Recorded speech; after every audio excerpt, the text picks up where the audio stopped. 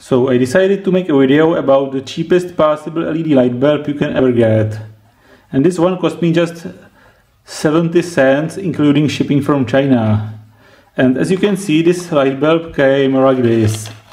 The light bulb came in such an envelope, and when it arrived it was already disassembled, so it made my life easier.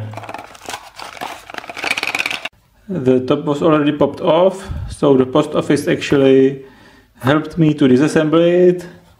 And this is the LED light bulb. Here you can see the board.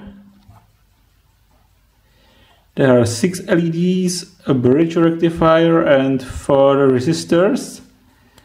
And if I take this board out, you can see electrolytic capacitor and this capacitor in the capacitive dropper, and this 1 microfarad 400 volts DC.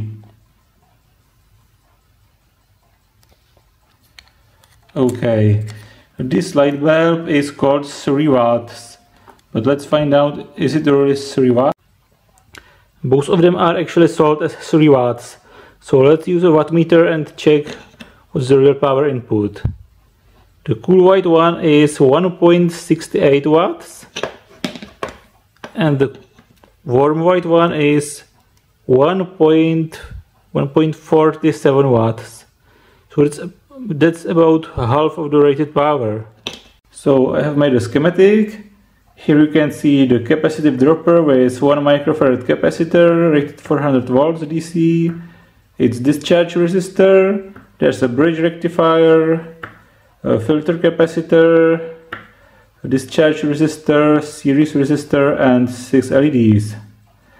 There are really just 6 chips, 6 LEDs, and each package has just 1 chip in it. So there's actually just 6 LEDs in series with only 19 volts across them, and the current is 60 milliamps. There's absolutely no inrush limiting, there is no inrush limiting resistor, no fuse or fusible resistor. So I'm not very sure how long those LEDs are going to last, because they will suffer inrush current. When I take a look at the board, it's actually not aluminum, it's just a classic ordinary PCB board, which probably is not very heat conductive, so there's in fact almost no heat sinking whatsoever. There are just some bigger copper pads on the board, which may be enough to dissipate about 1 or 1.5 watts. So the conclusion is that for 70 cents including shipping, it's actually not so bad. The heat sinking is poor, but because the real power going to the LEDs is just 1.14 watts, that's actually not such a big problem. The only problem is that there is no fuse or fusible resistor, so its safety is a bit questionable.